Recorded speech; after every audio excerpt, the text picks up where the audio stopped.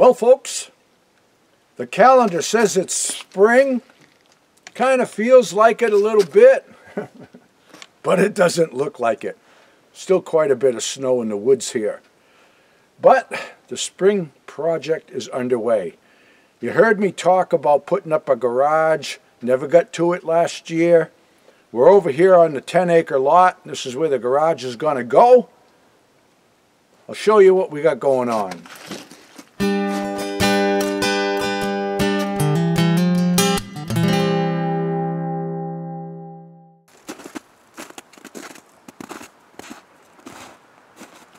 So what I got going on here is I'm clearing out a spot for the garage.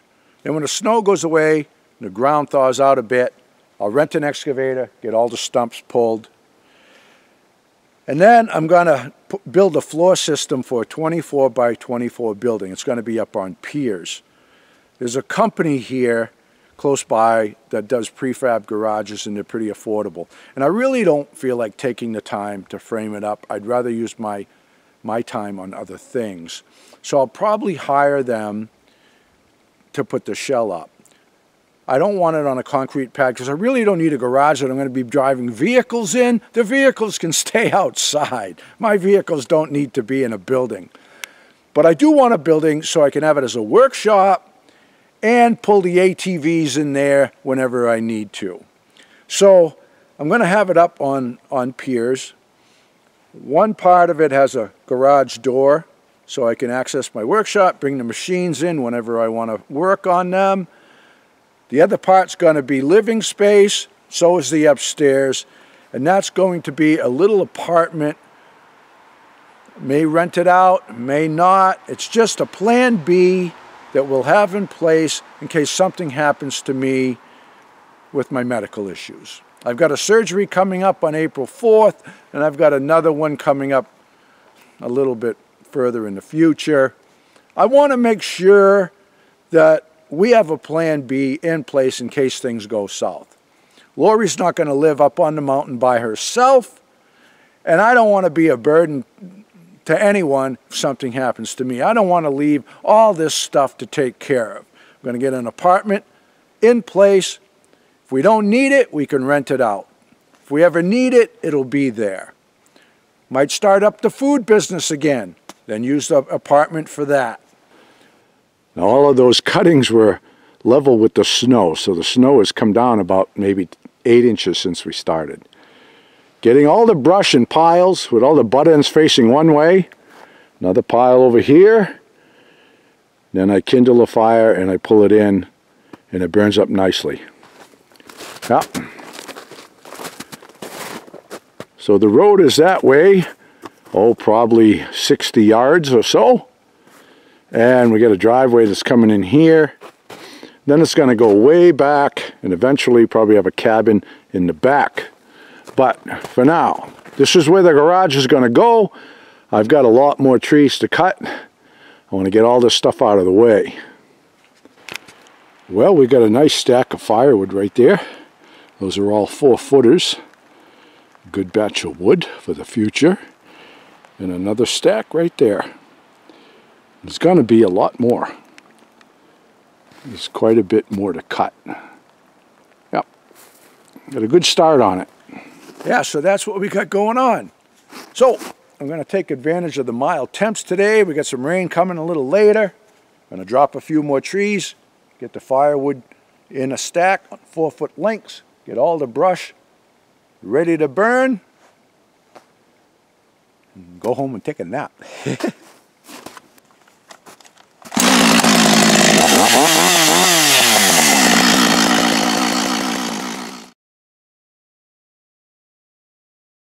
When we were at the dump, I found some more luggage.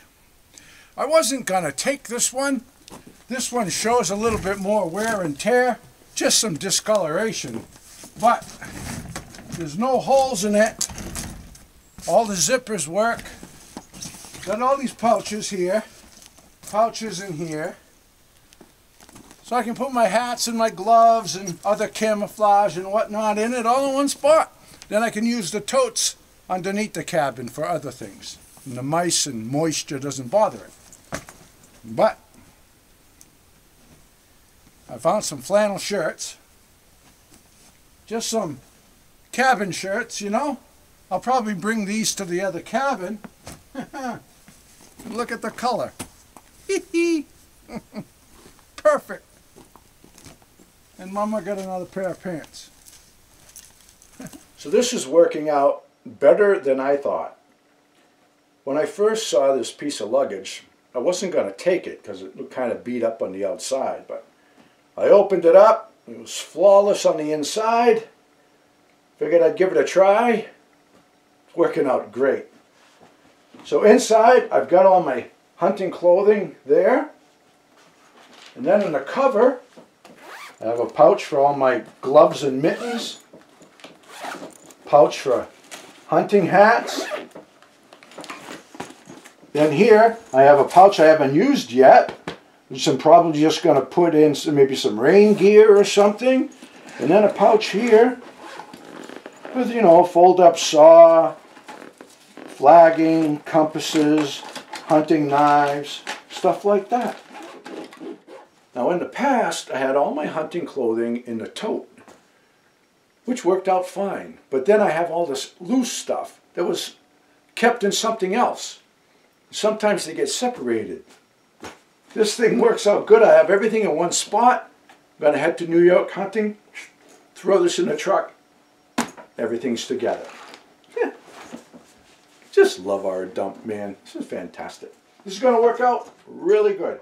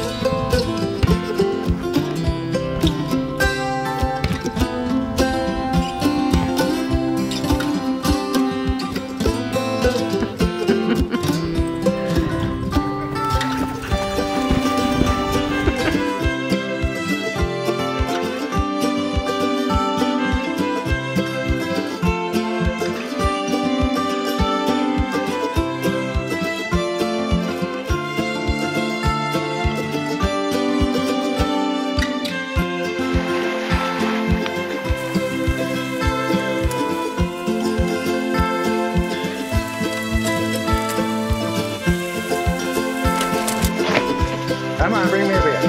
Come on, bring it. Come on, good boy.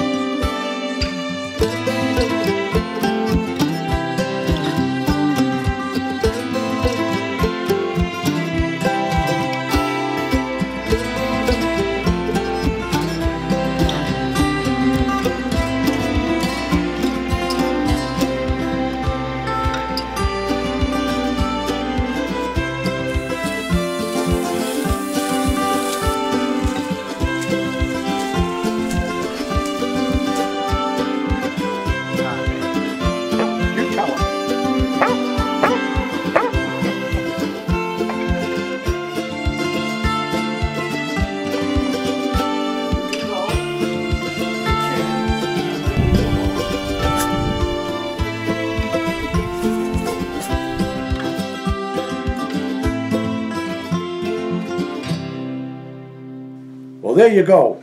A little Frankie montage for you all. You guys have been busting my balls about the Frankie footage, so put together that little compilation for you. Yeah. Oh, we got Tildy right here. She wants a Tildy montage. Come on, let me finish the video. Get down, you crazy pup. Okay, I'm going to answer just a few questions here and wrap it up for this week. All right, here we go. You never told us how Tildy got her name. What is the significance behind that? Okay, when I was a kid, well, all growing up, this camp was named Tildy's Symposium. That was a name that my dad come up with for reasons of his own. To say that I never liked the name is an understatement, because I hated it. But here's a photo of me repainting the sign for my dad, wishing that I was painting something else on it. So, later in life, I took the sign down. We haven't really renamed the camp yet, but we might. So, Tildy is named after the Tildy camp. She thinks it's Tildy's camp. Yeah, she's all proud of that. Here she comes again. Ah, yeah, Tildy's camp, I know. Do you ever get unexpected visitors at the cabin? Yes and no. People drop by occasionally, but most of them respect our privacy and arrange a visit beforehand.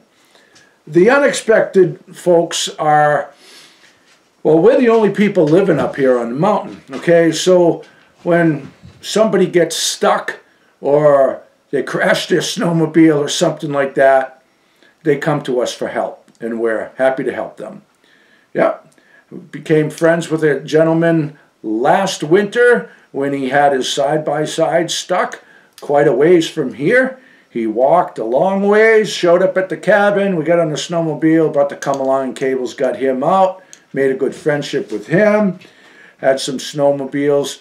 From time to time, you know, they run into a tree or something happens and we help them out. Just had some folks out here the other day. Yeah. But like I said, most people respect our privacy and arrange a visit beforehand, and I like it that way. In last week's video, lots of comments on my old Chevy. Questions about that. Most people pegged it as a 72, and they were right. That was a 72 Blazer. They don't make them like that anymore. That was a fantastic rig. I would love to have one of those all restored. That was a great rig. Questions about that axe that I showed you. A lot of people were under the assumption that Bill, the guy that sent it to me, made it. No, he did not make it. That was a gift from him. If you want to learn more about those axes, right here on YouTube, look up Bear Axe. Bear Axe, not Bear Ass, because who the heck knows what you're going to find. You start looking up that stuff. Bear Axe engraving, Bear Axe carving, something like that, you'll find the gentleman that puts these things together. Like I said, even the engraving, all those engravings in the axe head, in the steel, were done by hand. It wasn't laser etched or done with acid or nothing. Fantastic. What a gift. What a gift. Okay, do I still have the wooden barrel? The barrel that I bought those axe handles in. I don't have the barrel anymore. When I sold my cabin to take off and go traveling to Alaska and all of that, I probably gave the barrel away to somebody because I was downsizing. So everything I owned at that point was in my Toyota truck when we hit the high country. Yeah. I wish I did still have it though. Okay. Do I have any more on here? No, I guess that is it. So, like I said in the beginning of this video, I have surgery coming up on April 4th. So I doubt that there will be a video next week. We'll see. The MRI was looking pretty good though, so it shouldn't be too extensive. Hopefully. We'll see how it goes. Yep. So I'm going to wrap it up. All the best to you. We'll see you probably in 2 weeks. God bless. Frankie and the boss out walking in the woods, living life happy and free. Tracks in the snow everywhere they go, there's a pokey way up in that tree. A beaver built a pond where they have some fun, taking life a day at a time. Best friends until the end. Frankie and the boss. Frankie and the boss. Frankie and the boss.